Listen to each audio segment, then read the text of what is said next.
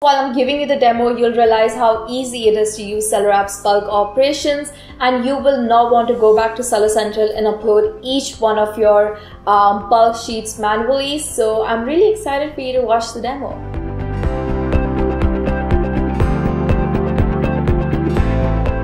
Hey everyone, I'm Riya Mittal and welcome to another guide by SellerApp. And today we're going to be learning about bulk operations and how you can make your life so much more easier by using bulk operations on SellerApp and how it works. So don't worry, I'm here to teach you that, and this is going to elevate your advertising on Amazon experience to the next level. So let's get started. So as we already know, Amazon has already grown to great heights this year, and that has increased competition on the platform. So this is where advertising or sponsored display ads play an important role, because it gives your brand visibility and it also gives your brand a standing on the platform. So as you already know, setting up your PPC campaigns or making changes to your existing PPC campaigns on Seller Central is time consuming, and setting up multiple campaigns for your new brands or new products is also really time consuming and, to be honest, a little painful. So naturally, your next step is to use bulk operations on Seller Central, and let me tell you, it's a very scary place because there's so much going on. There's so many Excel sheets, and bulk operations, to be honest, is a little scary on Seller Central. Well, don't worry, I'm here to help you out, and let's check out how SellerApp's bulk operations or bulk sheets can help you. So in this video, we are going to cover what is bulk operations and what it can do, a little bit about our SellerApp's operation feature, how you can make the process of managing your PPC campaigns much easier, and I will also give you step-by-step instructions on how to use this feature on our dashboard. So let's get started. So first, we're going to start with what is bulk operations and what it can do. So SellerApp's bulk operation is one-stop smart solution for all the Amazon sellers out there, and it is included in our advertising suite. So in simple words, you can create, edit, and optimize all your PPC campaigns in bulk, and this helps you save on so much more time, and it will help you take away all the pain that the Seller Central brings you with bulk operations. So basically, if you are a seller who has multiple campaigns to manage and does not have a lot of time to spare, you can find our feature under the campaign manager called bulk operations, which I'll be showing you later in the video. But this is the feature for you, and this is the video for you, and this is going to help you save a lot of time. So if you're wondering what are some other things that you can do with the feature, let's take a quick look.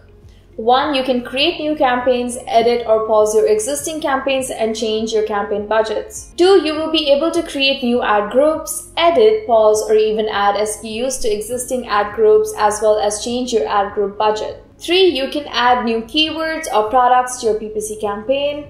4th, you can change keywords and product bids within your campaigns. So now we're going to understand why bulk operations is crucial. So as you already know, one pain point that we have noticed for most Amazon sellers is how consuming optimizing multiple PPC campaigns is. And if they're not monitored regularly, they can drain you a lot of money. I have been there, and I'm sure you all have been there too. So with your business growing, we understand that it gets so difficult to manage PPC campaigns and give the time and effort it requires. And we also understand how important sponsored display ads are in terms of your brand's visibility on the platform. So what can one do? So the only solution you're left with is bulk operations, and Seller Central has a bulk operation feature on their dashboard as well. However, it is so time consuming, and it is a very scary place to be in as a beginner seller. I have been there. So this is why this feature within SellerApp suite is going to be very helpful for you. So SellerApp bulk operation tool has been made by our experts, keeping one thing in mind, which is how to save time and how to make it seller friendly for you sellers out there. And we have also noticed that this was one of the features that was most requested by you sellers out there. So this is why we have implemented it finally on our dashboard, and it is ready to go, and it is ready for you sellers to give it a try. So this powerful feature also lets you add or remove multiple keywords and product attributes at one given time. So you can also adjust your bids and budgets using our bulk operations, and this is all done offline locally on your computer or your laptop. So you don't have to worry about finding an internet connection. So you can do this on the go. You can also view and edit all your PPC campaigns in one single sheet, and this will save you the hassle of going through multiple sheets to find your PPC campaign. Also, this feature is available in multiple marketplaces. It's currently supported in whichever marketplace SellerApp advertising suite is available in. So those countries are US, UK, UAE, Canada, India, Australia, Japan, and so many more. So log into our dashboard to see which all countries it's supported in, and if it's supported in your geo, let's get started. Also, while I'm giving you the demo, you'll realize how easy it is to use SellerApp's bulk operations, and you will not want to go back to Seller Central and upload each one of your bulk sheets manually. So I'm really excited for you to watch the demo. So let's take a look at SellerApp's bulk operation feature and how powerful it is to optimize all your PPC campaigns at one go. Also, how easy it is to use it into your day-to-day life, and it fits perfectly into the hectic schedule that sellers usually have. And if you're growing on the platform, it is very easy to insert this feature into your day-to-day scheduling because it does not take that much time. Also, this will be a step-by-step process, so if you feel like you need to stop or pause at any time, this whole video is timestamped, so feel free to stop and go through this video section by section so it is easier for you to understand the feature. So you can pause, go back, get a cup of coffee, and get back again to continue watching this video, and let's get started. So first you have to log into your SellerApp dashboard and then go to advertising. Then you open Campaign Manager, which is within the advertising feature, and click on Bulk Operations button right here, which is in the top right corner. What you see now is SellerApp's Bulk Operation feature interface. As you can see, it's simple and easy to understand. If you scroll down, we have given a brief explanation on how to use the tool. So as mentioned before, there are two things that you can do with this feature. First, you can create new campaigns, add groups or keywords, and second, you can edit existing campaigns, add groups or keywords. So let me show you how to create new campaigns or add groups with SellerApp's bulk operations. So before we begin, here are the few things that you should know. First, all the status fields here are non-case sensitive. Second, the bidding strategy field is also non-case sensitive. Third, you do not have to fill in the record ID, campaign ID, and record type fields. Fourth, both the creation and updation process will be based on entity names. And fifth, in case of creation, the process will be executed for an entity, and if entity with no such name exists. For example, if you're creating a new campaign, that will only happen if you don't have an existing campaign with the same name. So note that the campaigns name are all case sensitive. So let's start creating new campaigns, add groups, and keywords. So if you want to create new campaigns, you have to create and upload a new bulk spreadsheet to SellerApp bulk operation feature. So you can click here to download a bulk operation template. Once downloaded, we can start creating a new bulk spreadsheet. So if you're wondering what is bulk sheet exactly, it is a spreadsheet based tool that helps you simultaneously manage your sponsored ad campaigns. Sellers who are managing their ad campaigns can download the file, make edits to the metrics, and upload it to SellerApp dashboard. Now I'm going to make the copy of the downloaded template. This is going to be our new bulk spreadsheet. So you can use your favorite software to edit the spreadsheet like Excel, Google Sheets, Apple Numbers. The only important note here is to make sure that you save the spreadsheet as a XLSX file. Also, the sheet should be in English and no other language is supported on our dashboard. So you open the bulk spreadsheet, and these are all the data columns that come with the bulk sheet. There are portfolio views, and then you have sponsored brand campaigns, sponsored display campaigns, sponsored product campaigns. We don't need to fill all of these, and currently SellerApp bulk operations only support sponsored product campaigns. So let's go ahead and create new campaigns in sponsored products. So similar to how you set up a campaign as Seller Central, there are 4 levels of campaigns entities within the ad structure. The first one is campaign, the second one is ad group, the third one is keywords or products that you need to target within that ad, and the fourth level is product ads, where you can specify the SKU you want to advertise. So first, let's create a campaign. Once again, there are a few things that you need to know first. For any campaign creation, the campaign start date will have defaulted to today's date if the start date you give is in the past or today. If you don't specify a start date, it will be defaulted to the day you start the campaign creation. If you have given a future start date, the created campaign will start delivering from the date mentioned. For an empty campaign end date, no end date will be provided. In other words, the campaign will run indefinitely until you specify an end date. For the campaign creation process, campaign name, campaign daily budget, campaign targeting types are mandatory fields. The default state of the campaign is paused unless specified in status. And finally, the default bidding strategy of the campaigns will be dynamic bidding down only unless specified otherwise. So the first column that you need to fill in is the campaign. For this demo, I'm going to give the name SellerApp Demo Exact. Next, you need to set the campaign daily budget. So you can set a value that's right for you. It depends on the niche, keywords, and the goals. So let's give a daily budget of, let's say, $15. The next field that you need to fill in the campaign start date and the campaign end date. So as we mentioned, if you leave the start date blank, it will default to today's date and it will run indefinitely if you don't set a campaign end date. So let's give it today's date and start the date and the end date of 2 months from now.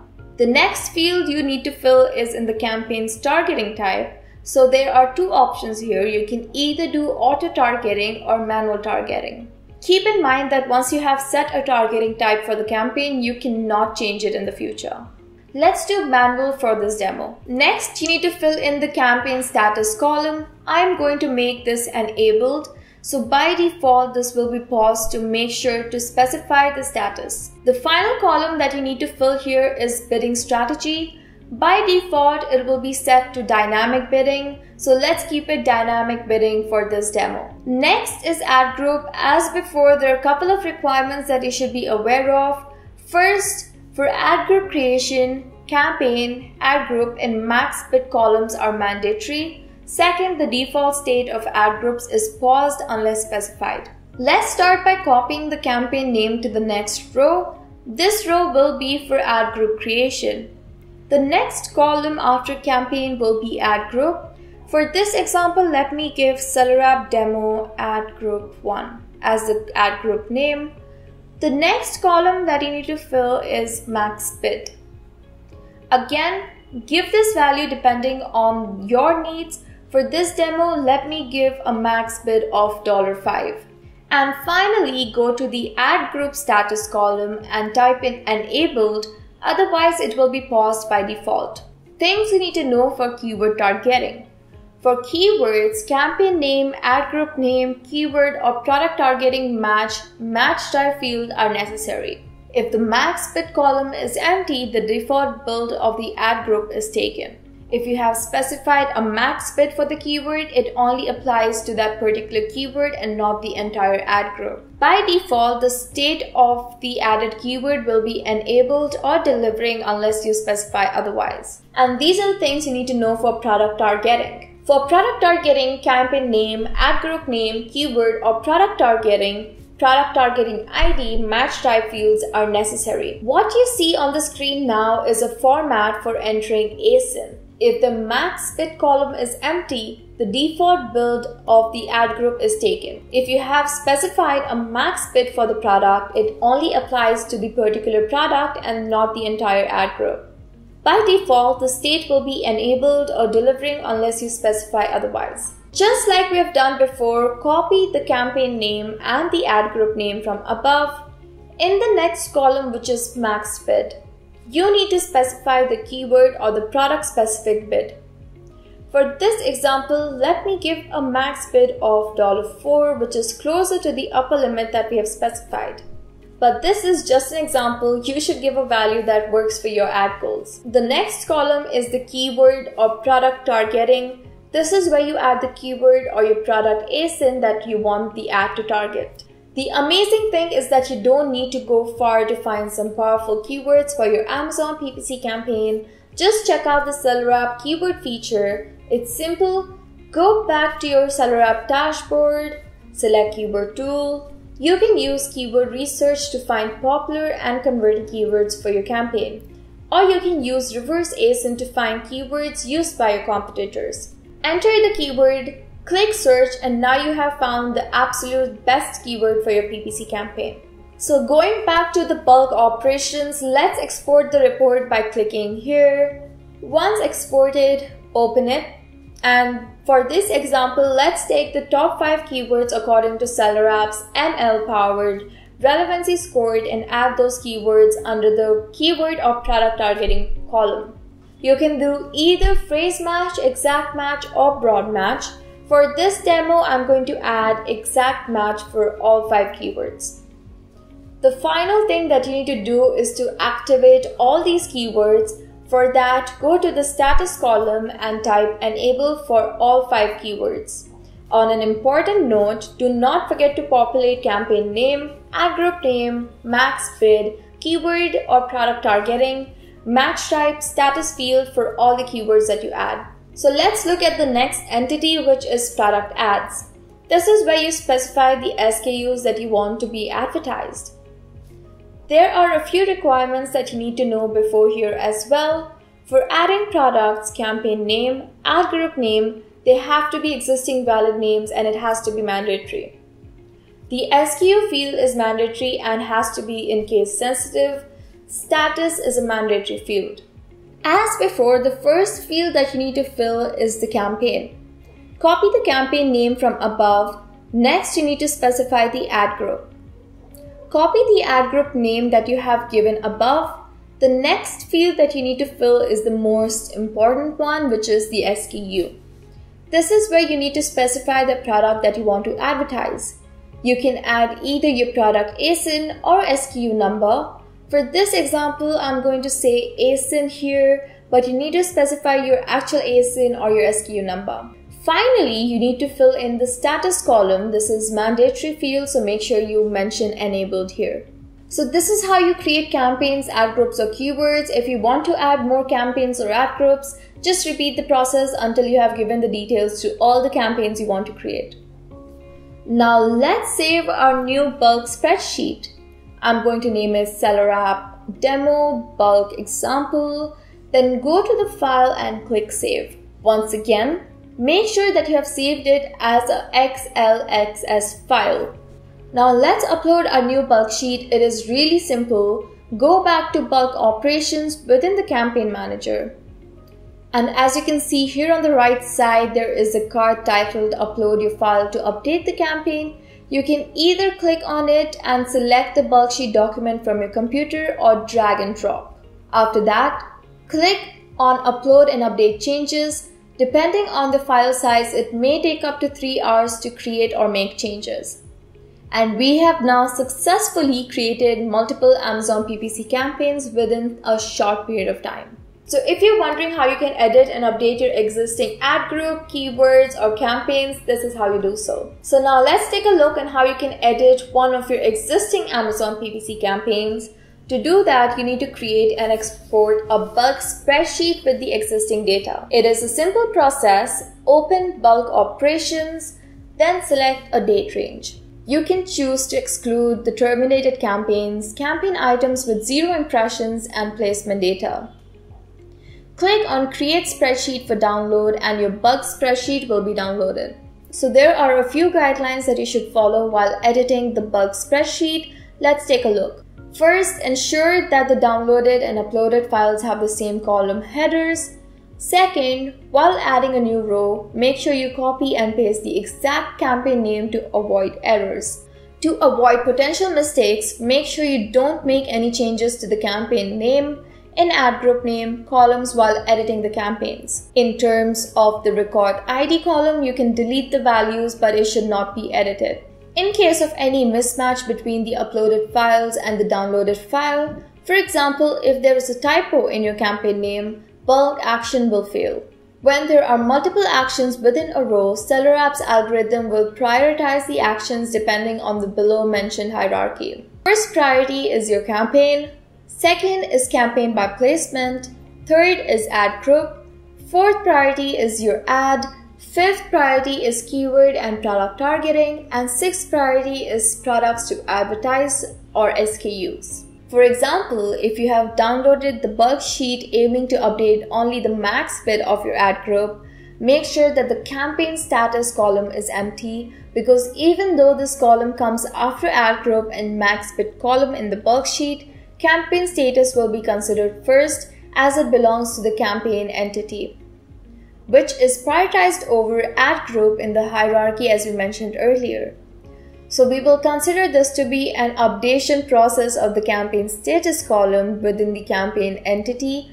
Similarly, even though the bidding strategy column is nearly at the end of the bulk sheet, any changes you make within the ad group entity will not be considered, since bidding strategy belongs to the campaign entity, which is prioritized over the ad group entity.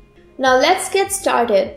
First, open the bulk sheet that you have downloaded. Since we have already gone through the process of how you can create new campaigns with the help of bulk spreadsheets, this will be pretty easy to understand. Update the columns where you want to make changes. For example, I want to change the max bid of the first 3 keywords in the first campaign to $3. Let me go to the max bid column and change the value of the first 3 keywords to 3.